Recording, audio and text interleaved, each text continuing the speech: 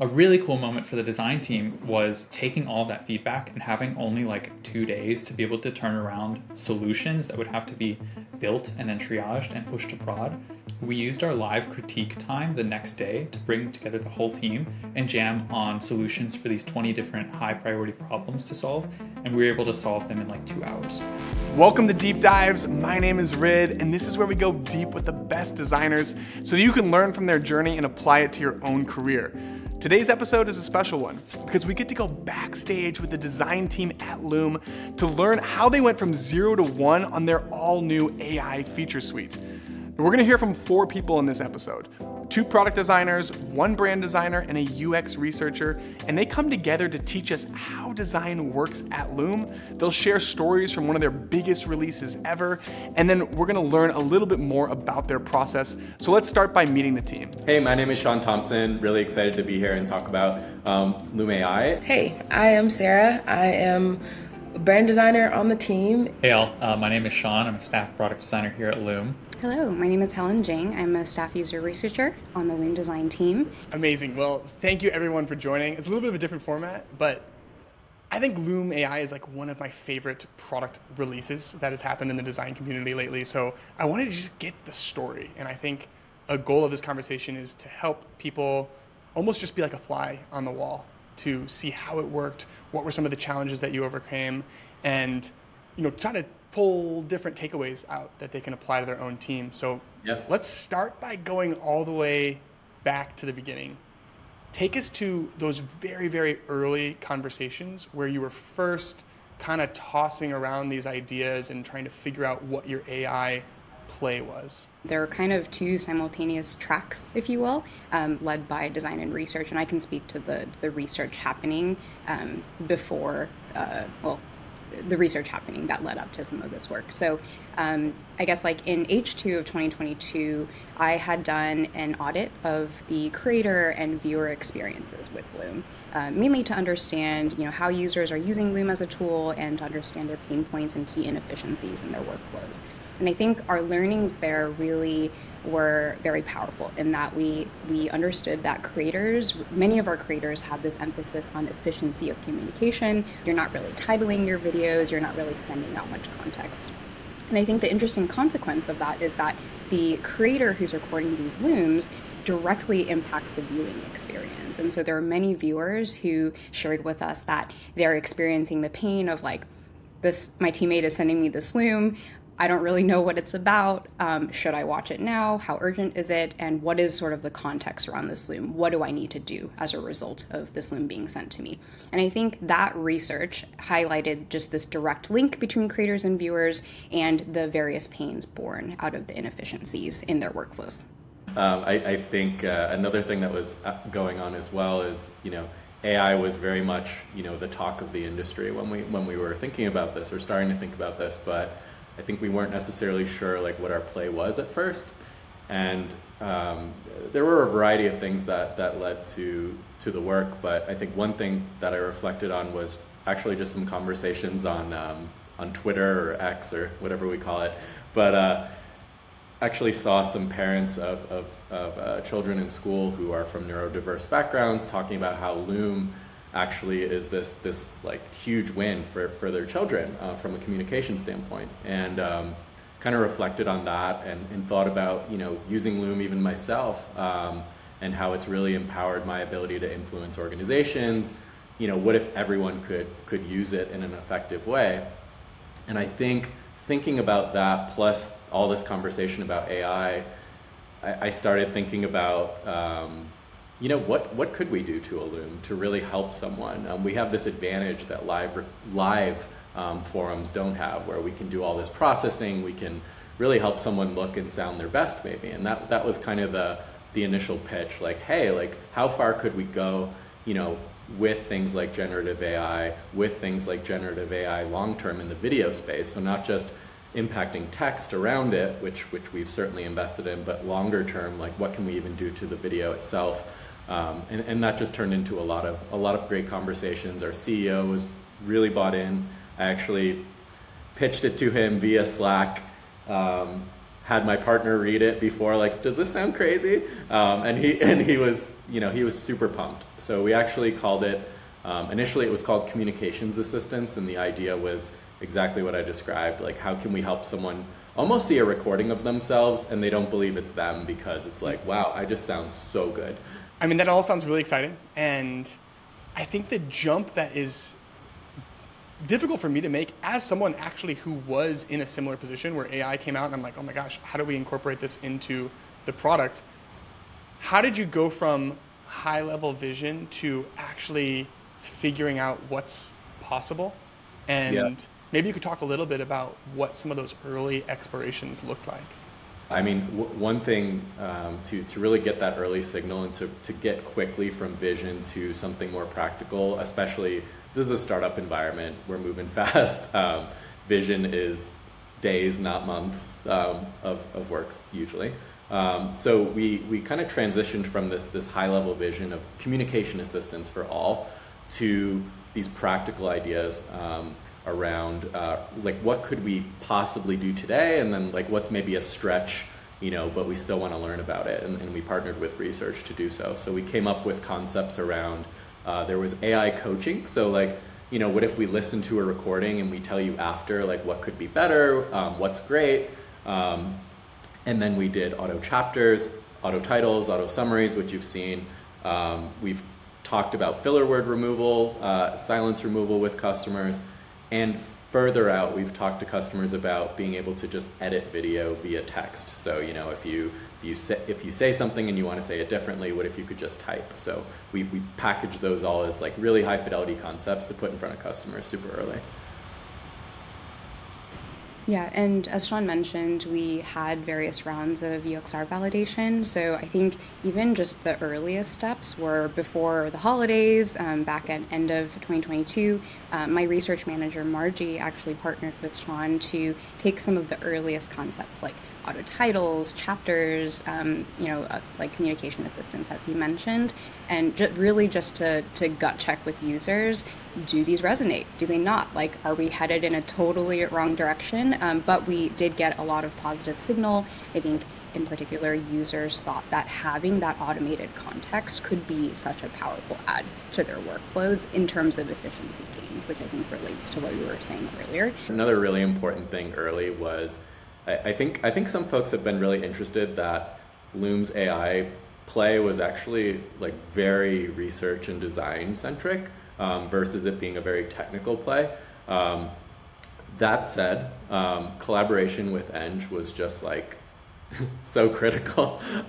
Just like learning what was feasible, what could be our first experiment, what needed more time. Like for example, doing a lot of the editing of the video via text. Turns out it needs a lot of time. It's really hard to get right. But we were really confident with things like auto titles and summaries, and we had confidence that there would be a high impact. It actually turned out to be as little as we thought it was in terms of our first step. It actually turned out to be like our biggest metric mover.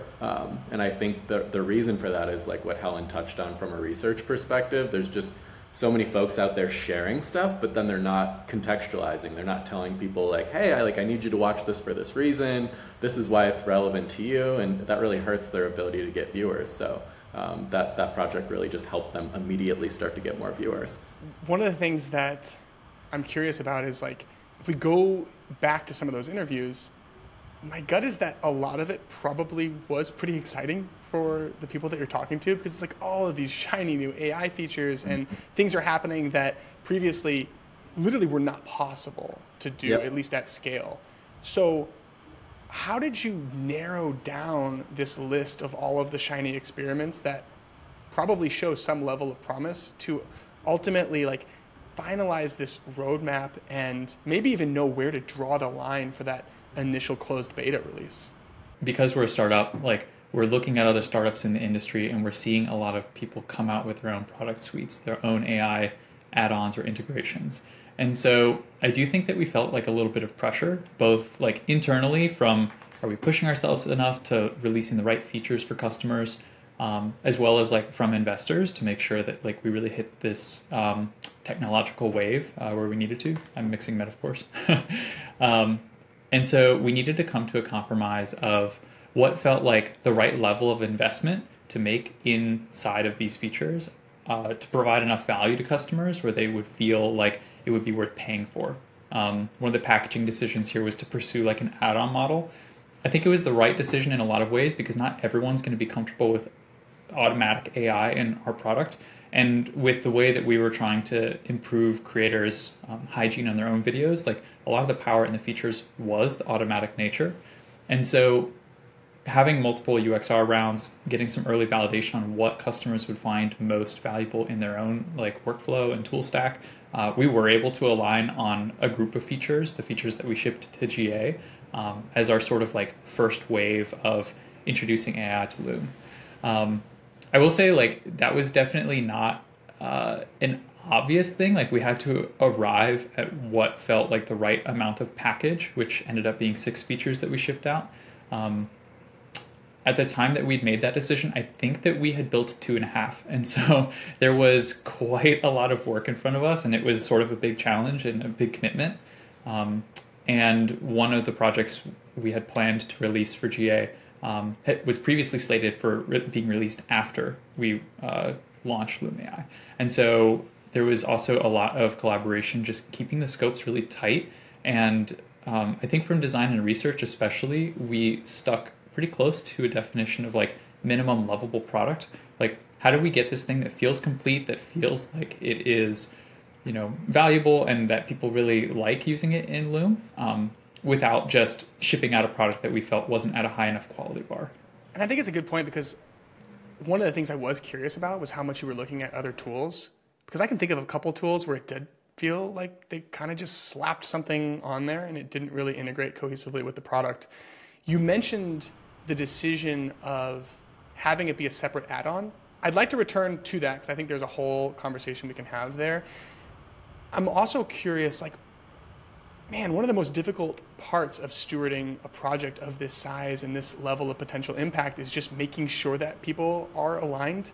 Not even the people in this room, but like other key stakeholders, CEO, things like that.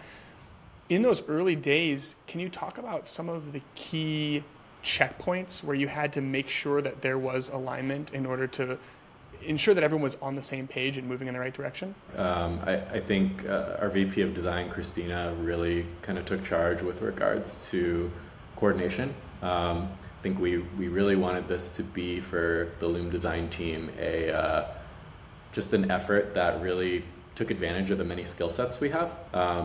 And kind of work towards this common goal, which was a new muscle for us, I would say.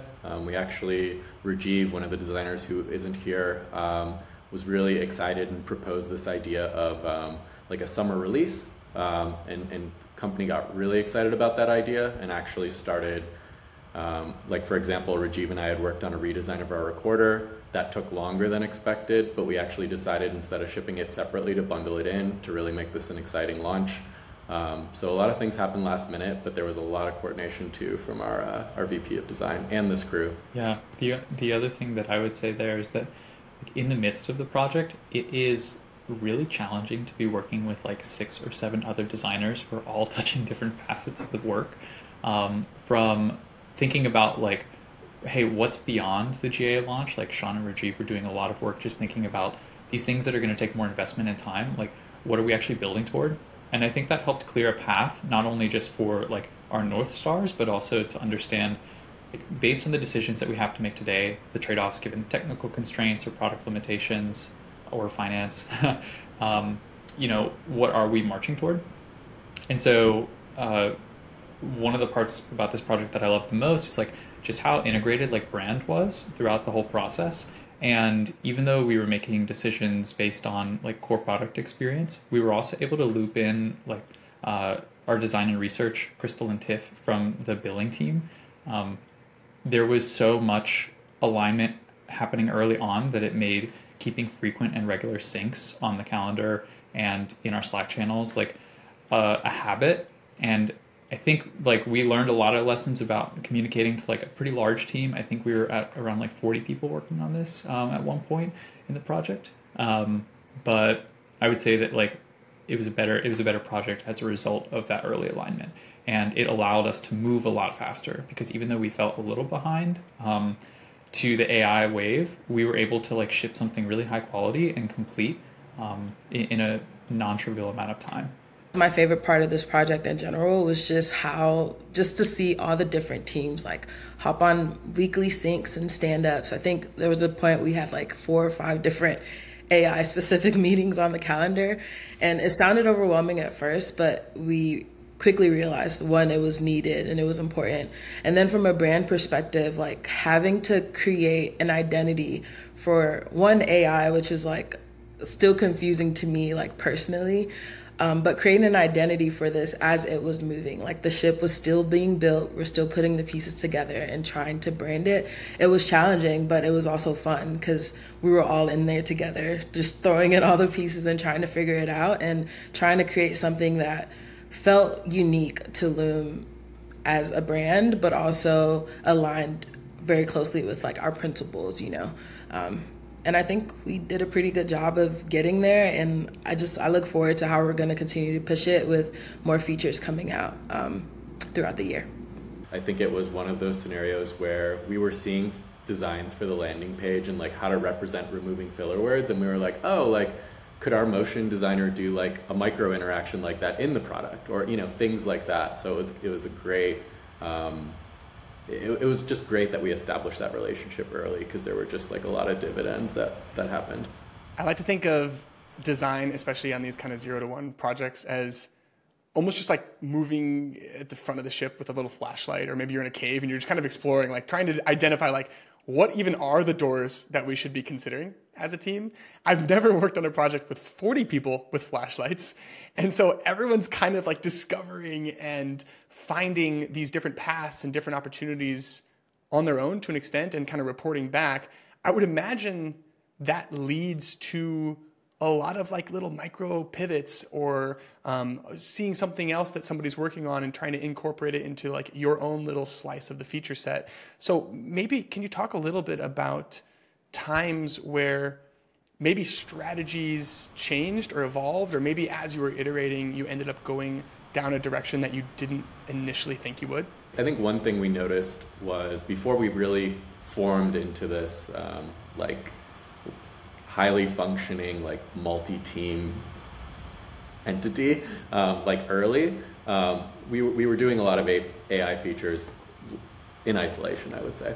And I think because we started to form as a team, we started to realize like what that experience would feel like if we didn't start to like work together a lot more closely. So for example, a lot of the features you see represented as Loom AI in one area were kind of appearing in multiple places. Like, oh, we updated the title, so we're going to tell you about that, or we changed the chapter, we're going to tell you about that. And I think a few of us started to realize like, okay, this is starting to feel like, you know, we're working separately, which we are.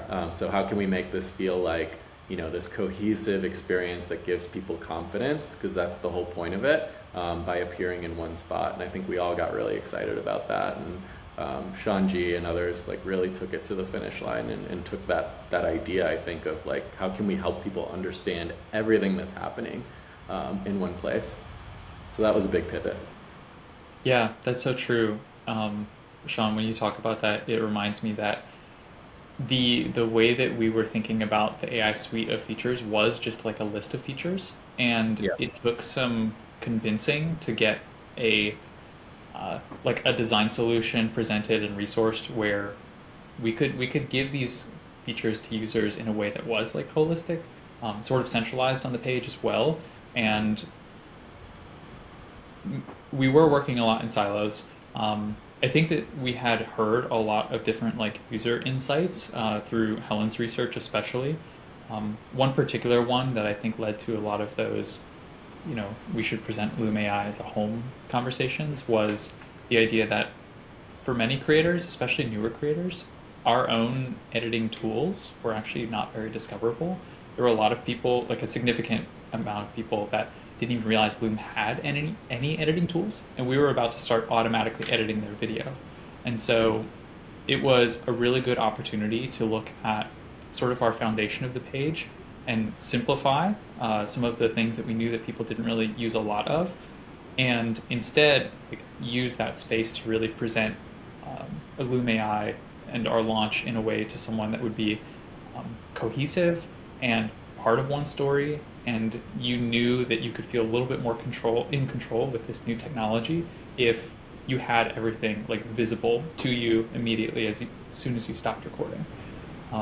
So I would say that like right around that moment is when the team started working a lot more closely, because now we had internally we had a goal of presenting this cohesively, and that allowed teams to work together a lot more closely to figure out, for this feature I'm building, like how will it be represented? What's it going to look like in the end to end? When's the first time someone will see it?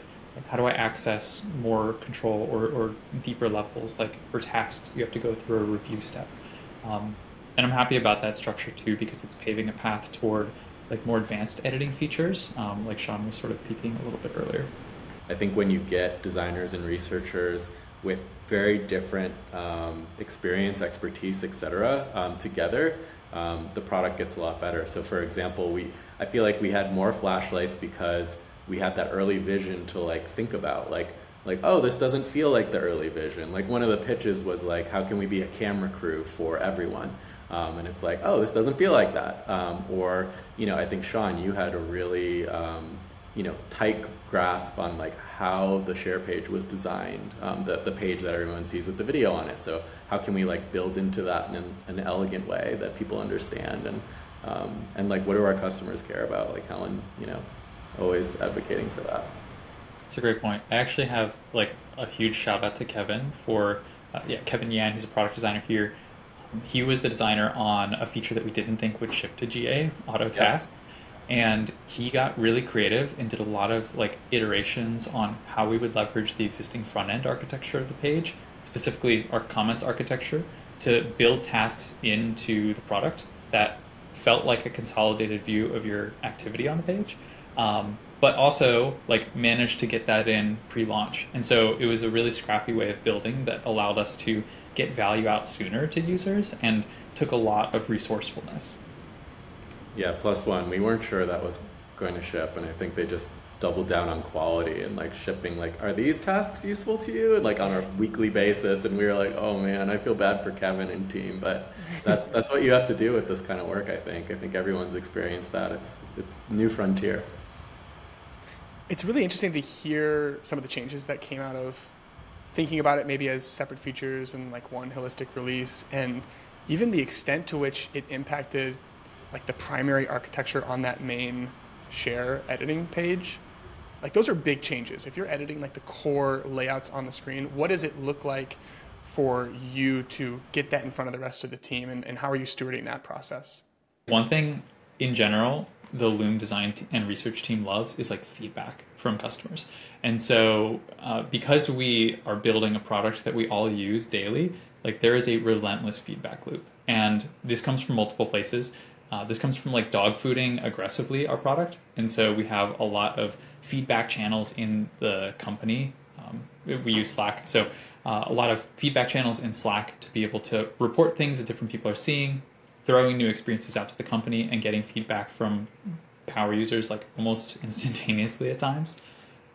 With this particular release, one new thing that we did was releasing certain features to like a beta group. And so we knew that this was a bit of a nascent technology, and we were inviting users who were excited about that into sort of like the back room to be able to test and get early feedback from users. I think that this was really impactful because with a standard feature that you're building, you can typically glean a lot from the sort of data or like qualitative user interviews that you're running. And after you ship, of course, you have like a lot of metrics to look at and to analyze. But because we are using AI to generate outputs from user content, we needed like real world people using this thing in their work lives to be able to tell us whether or not we were making that quality bar at an acceptable level. And so like a really good example of this is our third AI feature that we built, auto chapters.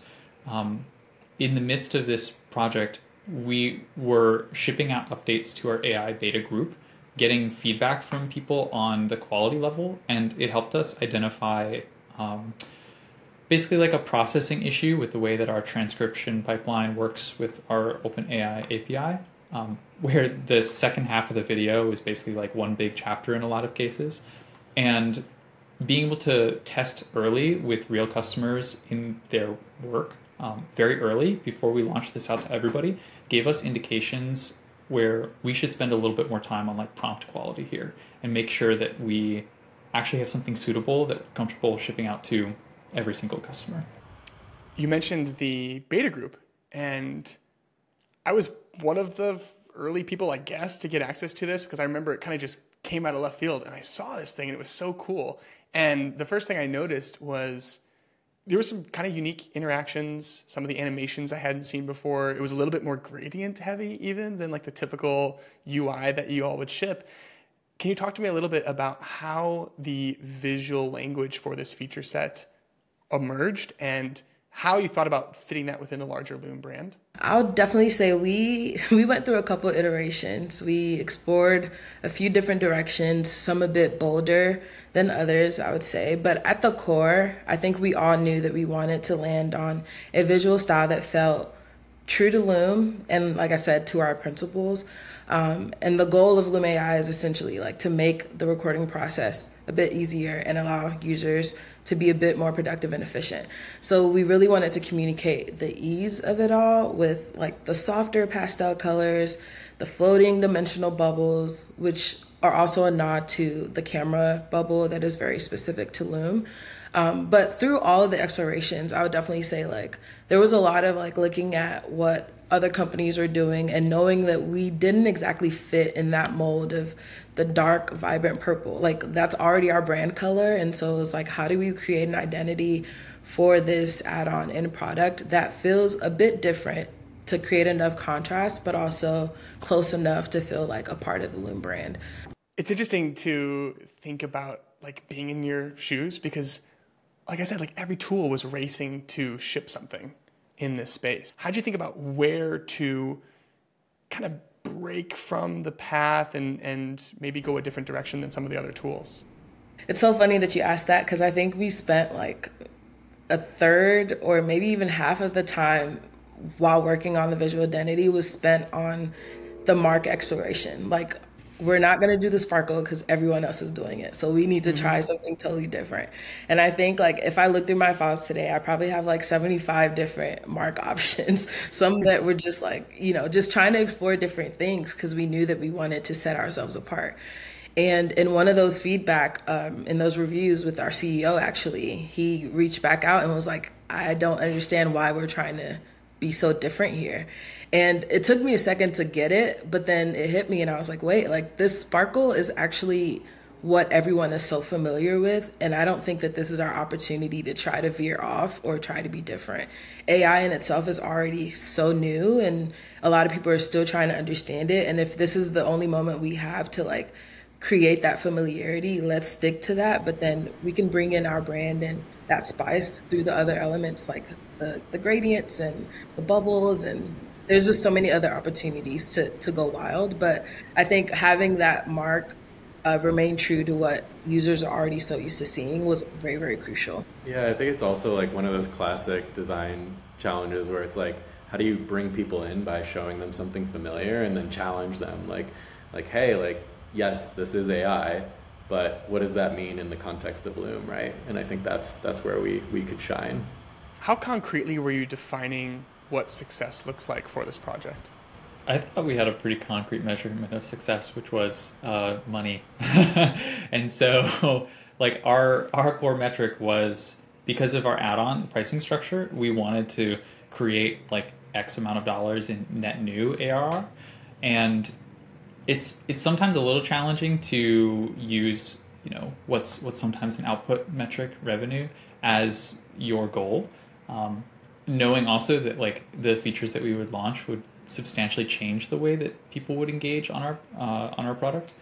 But I do think that given the pricing and packaging discussions, given the fact that this was a lot of new functionality that just wasn't possible even 6 months ago in our product, focusing on like how much value people would find out of the feature set that we launched, questioning people about that very early on in Helen's research, and then also taking that all the way through as a measurement to understand, hey, are people getting enough value out of this where they can pay? What about during that closed beta where you actually weren't charging people though?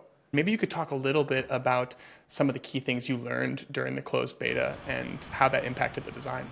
During the beta, we weren't charging for anything. And so I think what was really critical was looking at engagement with the features.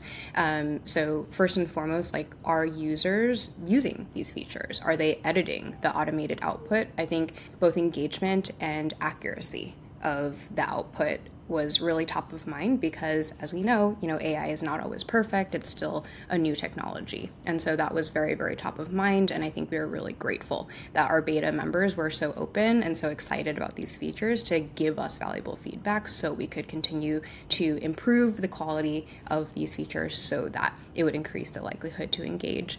And also metrics. Loom is very, very metrics driven. So not only money, but one metric that we care a lot about is what we call video first views. And so our hypotheses were that if we add context to these, if we add automated context to Loom videos, then the viewers receiving the videos would be like, oh, I know what this video is about. I know that it applies to me and might be more willing to watch them. So, video first views and also subsequent engagement with those videos, like whether that's commenting, emoji reactions, and stuff like that. All of those we were keeping pulses on like a hawk. Let's talk about that upgrade flow now, because kind of everything that you have done, and like it's a pretty big appetite project, you've invested a lot into it. None of it really matters if people aren't going to hit that pay button because it is an add-on. So I'd love to learn more about the process and how you approached that upgrade flow and some of the different things that you tried, maybe some of the explorations that didn't work. Like, how'd you get from, okay, we need to make money with this, to what the flow looks like today?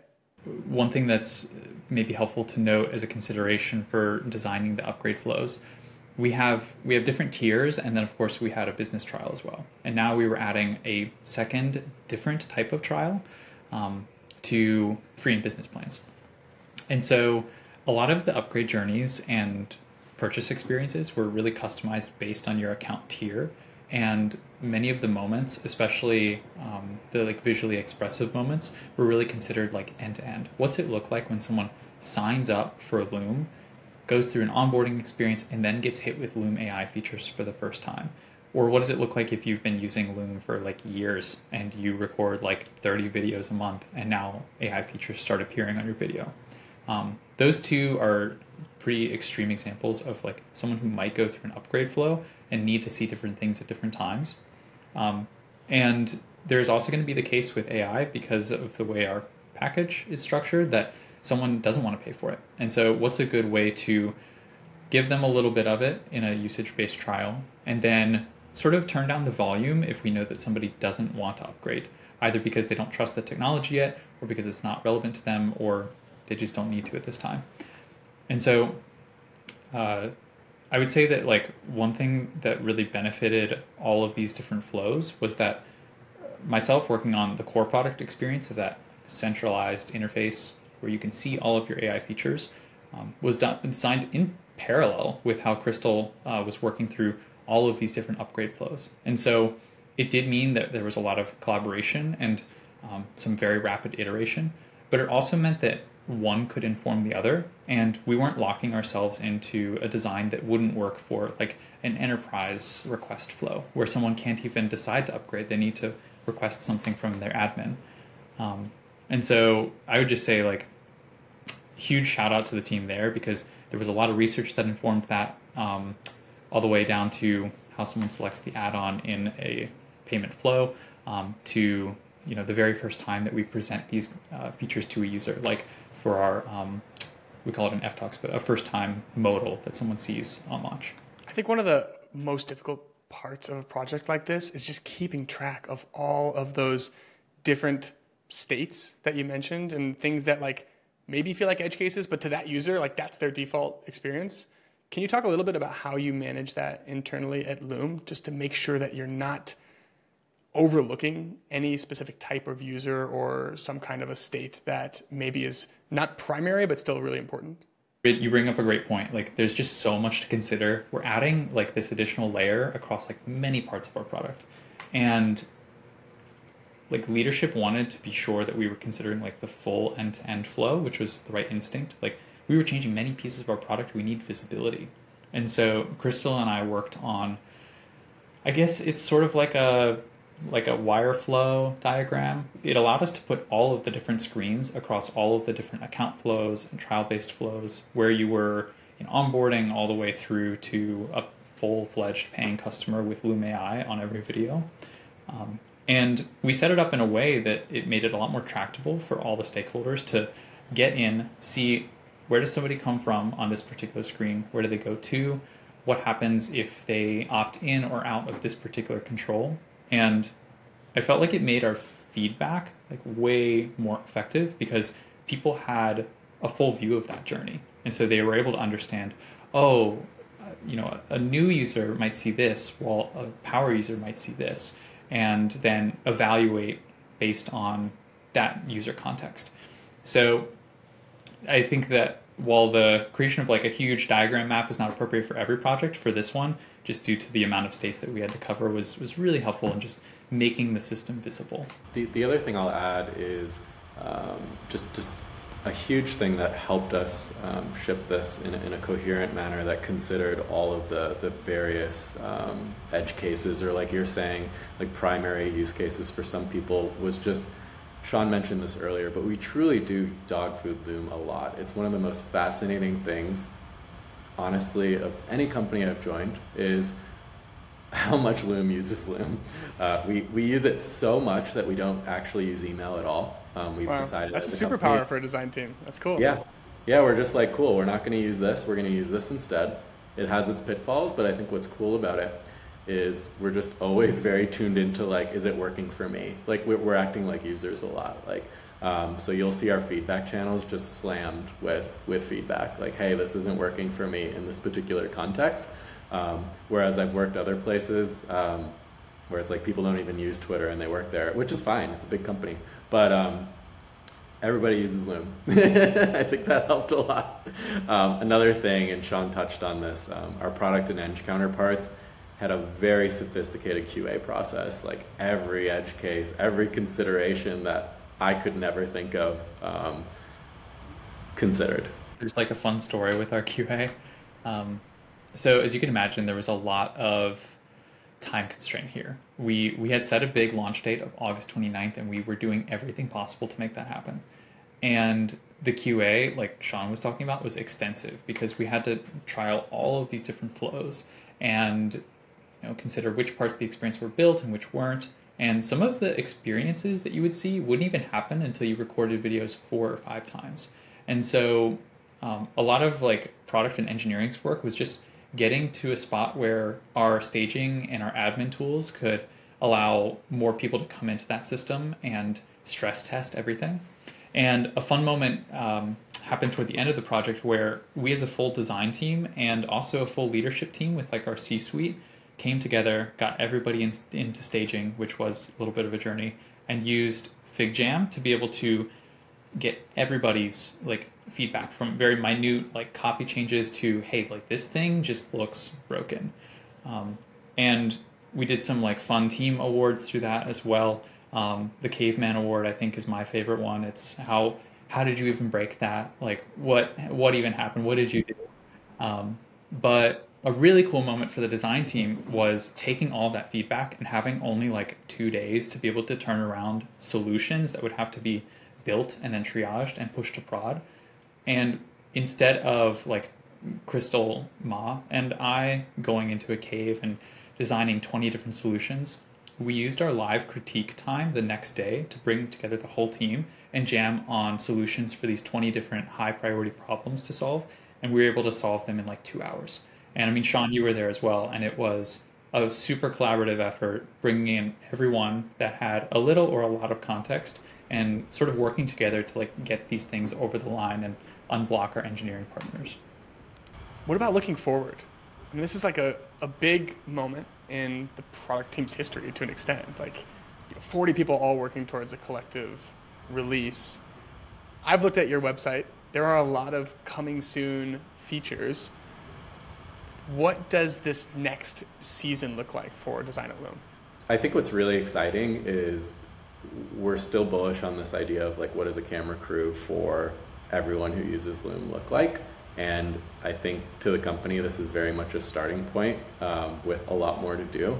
And it's just, if you look at the range of competitors, both direct competitors and just people in the industry providing tools that help someone look, sound better, et cetera, there's a lot going on. So I think the future is us trying to get our heads around some of this like emerging technology and see where it is most appropriate given all the extensive research we've done. So I think you'll see editing for sure being a big focus for the company. We know it's an area, a growth area for us. Like how can we really help someone who experiences stage fright feel like they are supported, not just because we're titling their looms and removing filler words, that is awesome, but how can we like really go far with that? So that's a big area for us, I would say.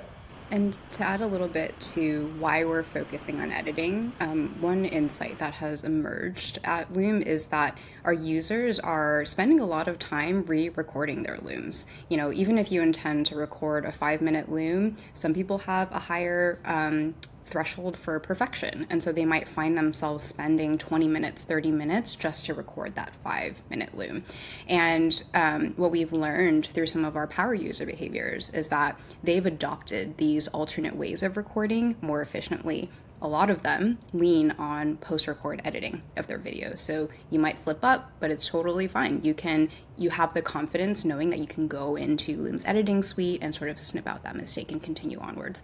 And I think many of our users are new to video, period, not to mention video editing. And so a lot of what Sean Thompson and Rajiv have worked on recently is how can we make that editing experience be truly next generation, efficient, seamless, like much more intuitive to our users.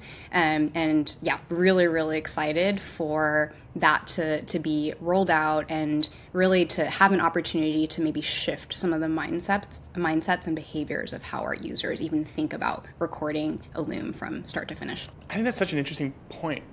It's almost like not as problem oriented as other companies that I've worked at. Like it's not like a user is going to come to you and be like, here are the 3 problems that I'm experiencing every time I record a loom. It's like you have to be savvy to identify the trends, but also to understand all of this technological advancement that's happening, because all of these new things are possible.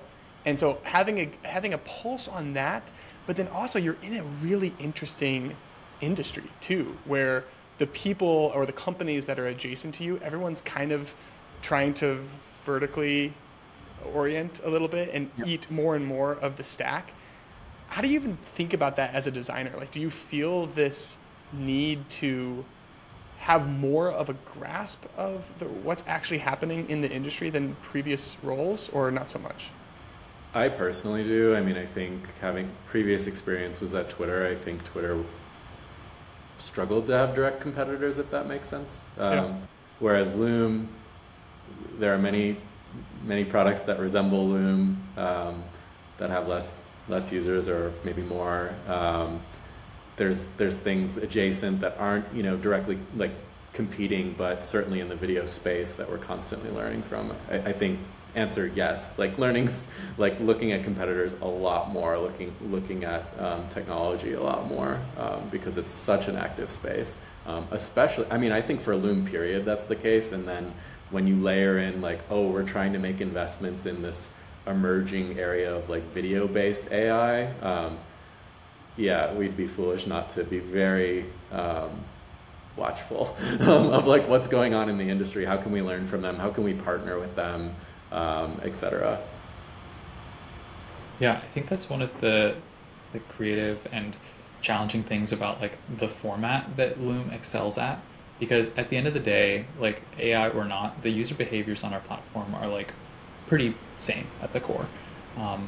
And many of their use cases and needs like remain the same regardless of whether or not they're augmenting with AI or other technologies that may exist in the future.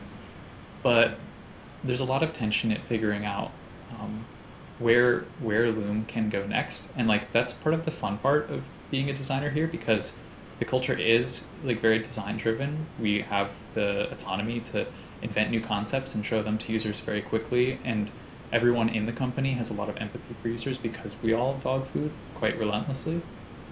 We've covered like a lot of ground, and I'm really appreciative of just the lens that you've given us to really get a sense for what design at Loom is like. And I'd like to end by giving you an opportunity to share a bit more about the culture and what makes design at Loom special. But I'm going to do so by creating a little hypothetical, and maybe you won't like it originally, but it'll be fun, I promise. Let's say, and I want to hear from each of you, let's say that tomorrow you are leaving Loom and you're going to work at a different startup. What is an element of how design works at Loom that you would want to make sure to bring with you to that new company? I've never been on a more collaborative team. People show work early and often. We're always jamming and inviting other people to do the same. And so that's something that's had a major impact on the way I work. And Loom, of course, empowers that because it allows you to share very quick and very often. But I'll take that with me throughout the rest of my career. Can you double click on that a little bit? What do you think makes so that that kind of culture exists at Loom? Yeah, I think that's a fair question. At Loom, it's using Loom. You aren't just judged by what artifact you send out to a Slack channel or post on a platform. And it is a challenging problem for designers because we put a lot of thought and effort into things, and so to get critical feedback can sometimes hurt a little bit at first. But with Loom, like, you're presenting yourself in a more human format. You can talk about the things that are sort of unresolved or the things that you're really confident in, or more easily direct feedback in a particular area that you need. And so specifically, I'll take Loom with me as long as it exists as a product anywhere I go. And I will force everybody else around me to use it too, because it's a great way of working distributed. I think because we all care so much about the design and research partnership, we are proactive about including a person on, that we see is left out on a calendar inviter list. Like, I've definitely, Sean Goodwin and Sean Thompson have both done that in situations where they're like, hey, actually, research should have a voice in this conversation. And I feel like every single person on the Loom design team has that same sense of care and sense of ownership, which I really think helps a lot to make that collaboration much smoother. Another thing is, it's so nice to work at a company that is just hungry for design instead of like convincing people that they should be. It's definitely the vantage point I think we operate from, where we have a seat at the table and it's like it's on us to like use it wisely. And I think that's a really fun spot to be in. That's hard to find. I say this all the time to like even former coworkers, like the people here are top tier. Like, everyone cares so much about Loom as a product, but also just about each other, like everyone here said. But also, yeah, like the crits on Thursdays and studio time on Friday and being able to share async like work for feedback. Like, there's just so many opportunities to share, and I might not always share, but I'm always so excited to like see what everyone else is doing and like leave feedback where I find that I can, or sometimes just observe and learn from the other designers. So the collaboration, 10 out of 10, the people, amazing. Loom as a product, just great. There's just a lot to take from here. Well, I think that's like the perfect place to end it. You all are amazing. Big fans of everything that you're doing at Loom. Thank you again for kind of just pulling back the curtain and letting other people see what it's like and what you're working on. And if you haven't checked it out already, I'm sure anyone listening to this is using Loom. I would be shocked if you weren't. But go to Loom AI, like, play with it. It's pretty amazing. Honestly, the captions are like spectacular. And yeah, thanks again, everyone. It was wonderful to talk to you. Oh, thank you so much. Yeah, this was fun instead of scary, which that's awesome.